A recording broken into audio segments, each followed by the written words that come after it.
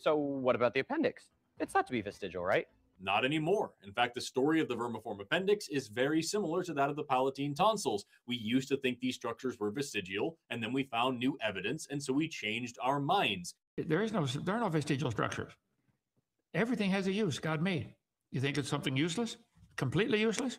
They make up a story about how it used to be used in the past, like the whale's legs. Oh, by the way, Pluto called in about that whale 1919 washed up on the beach.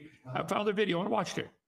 There are no pictures of it. No, they said it had leg bones, three bones, about 1 meter long, and ended with a fist, like a lump of bone on the end. It wasn't, anyway. And that's only one. Who did that one marry? But this has very little to do with evolution. This is just the way that medical science has always progressed.